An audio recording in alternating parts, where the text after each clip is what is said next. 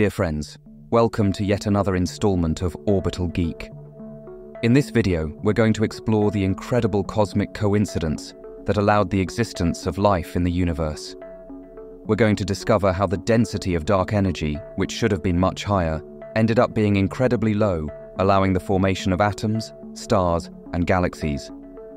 We'll examine scientists' theories to explain this improbable synchronicity and consider the possibility that the universe was intentionally designed to sustain life. But was it really a coincidence? Or is there something deeper behind this surprising synchronicity?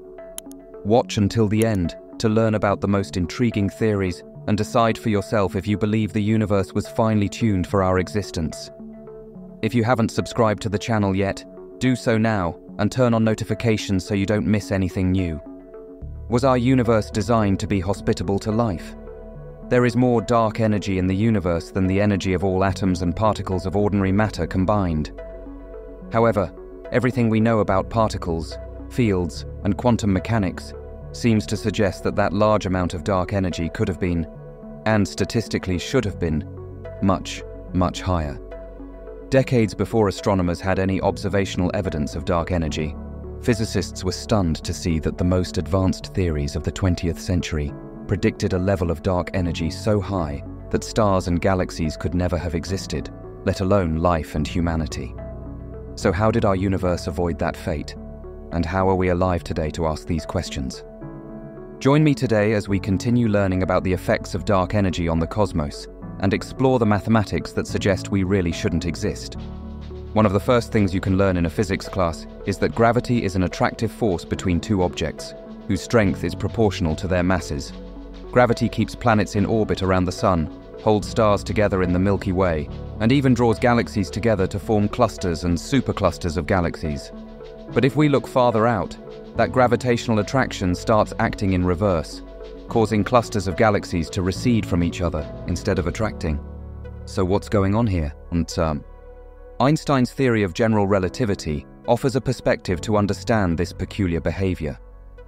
According to this theory, space is not simply a fixed stage where objects move. Space itself can stretch, warp, and evolve over time. Einstein showed that, in this framework, gravity is not a traditional force, but rather a distortion of an object's natural path in a dynamic space-time. For example, when a planet orbits the Sun, in Einstein's view, it's simply following a straight path in curved space.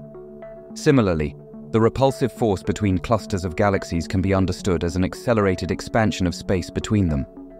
But what could cause that accelerated expansion of space on such large scales in the universe?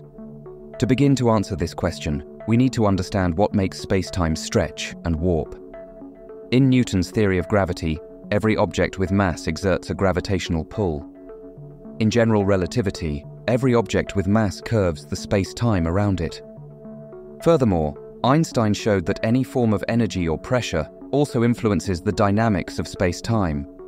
Energy density refers to how much energy is present in a given volume, how much vibration, heat, spark, and motion exists in a specific space.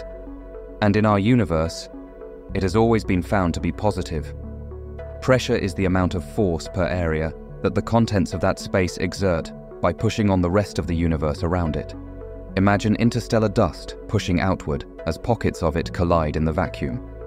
For objects so far apart, this pressure value is slightly greater than 0 on a cosmic scale. When these values are cumulatively positive, as in the following formula, acceleration is proportional to the negative of the sum of density plus 3 times the pressure. Their influence causes the space around them to contract, essentially creating gravity that decelerates the expansion of space. However, if hypothetically the values in that equation worked out so that the pressure was negative and larger than the positive energy density, that minus sign would make everything flip, accelerating the expansion of space. This would result in a volume of space filled with a kind of anti-gravity, known as dark energy. Though it's difficult to visualize something with truly negative pressure, after all, how can there be less than 0 atoms in a patch of space? Atoms aren't the only things that exert pressure. Pressure is simply a force applied over an area. Fields can also exert forces. Think of a magnetic field pulling a piece of iron towards a magnet, or two magnets repelling. If dark energy were some kind of field that pushes everything, not just other magnets, this would correspond to what we observe in the universe. The vacuum itself containing dark energy, enough to expand the universe slowly but surely. Scientists have thought a lot about dark energy over the years and have determined what its combined energy density and pressure value would need to be to create the rate of spatial expansion we observe. This value is about 10 to the negative 9th power in International System units, an extremely tiny number, which explains why we normally don't notice it here on Earth, only becoming perceptible on the cosmological scale of the universe. This is good news, because if the value was significantly different, our existence would be at risk. Let me break this down with a recap of the history of the universe. Here's the entire history of the universe, from shortly after the Big Bang up to the present day. This is the density of dark energy as measured by astronomers. Scientists believe its negative pressure kept this density roughly constant for trillions of years. This is the density of ordinary matter in the universe, which has little or no pressure.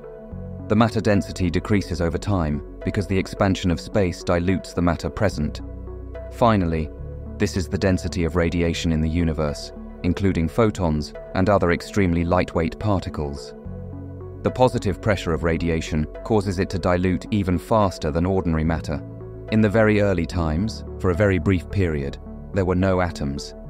Very quickly, however, protons and neutrons fused together to create the first atomic nuclei in the primordial universe. Shortly after that, matter became the dominant form of energy, outweighing radiation. The universe cooled enough for nuclei to attract and hold onto electrons, forming the first atoms of hydrogen and helium. These atoms became the building blocks of the first stars, which were in turn drawn together by gravity to form the first galaxies and clusters. Only later did dark energy come to dominate, triggering the accelerated expansion of space and preventing the formation of larger structures. But what if the density of dark energy had been higher? Imagine if the driving force of dark energy had been stronger. It could have been enough to prevent the first galaxies from forming at all, pushing stars away from each other with more force than their own gravity could pull them together. A bit stronger than that, and it would have been much more difficult for any stars to form. And if the density of dark energy had been high enough, we likely wouldn't have had atoms or even nuclei produced in the universe at all. So that's what could have happened, but what should have happened? Using advanced mathematics and the principles of quantum field theory, scientists attempted to predict what the energy density of dark energy should be. The result was much, much higher than what we observe in nature. How much higher? The prediction was an astonishing 10 to the 45th power joules per cubic meter. Where does that value fit on the graph? It's literally off the scales.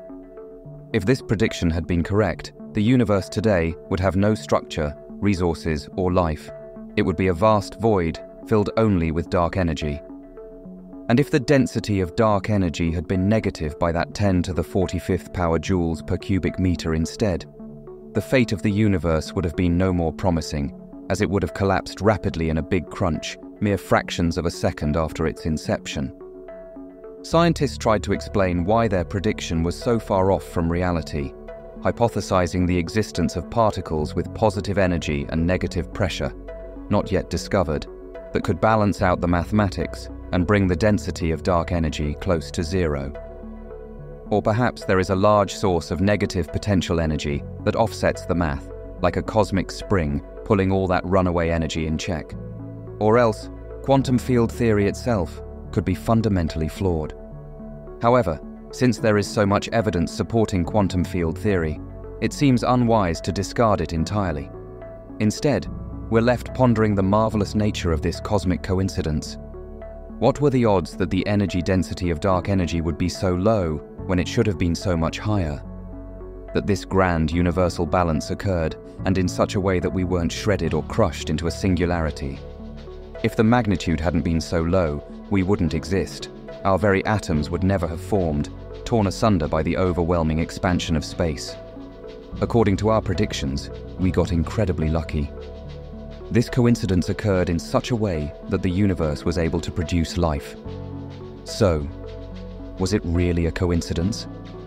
The answer to this question leads us from the realm of concrete knowledge into the terrain of theories, addressing the concept of the multiverse and humanity's quest to understand whether our existence is the product of chance or design. The cosmic coincidence that allowed for the existence of life is undoubtedly one of the greatest mysteries of science. The odds against such a perfectly tuned scenario for the formation of atoms, stars, and intelligent life are truly astronomical. How could it be mere coincidence that the density of dark energy deviated so vastly from the predictions of quantum physics, landing exactly on the value required for a habitable universe? The odds against this happy coincidence are so overwhelming that they defy any purely mathematical or chance-based explanation. Surely there is more to this issue than science alone can explain. Perhaps physicists are overlooking a fundamental piece of the puzzle. After all, the transcendent harmony and complexity of the cosmos hints at the work of a supreme mind, something far beyond the blind chance of natural laws. As science continues its search for answers, one conclusion stands out. Our existence may be a miracle, a gift from a higher power. What do you think? Is this cosmic coincidence really evidence of intelligent design behind the universe? Leave your thoughts in the comments below.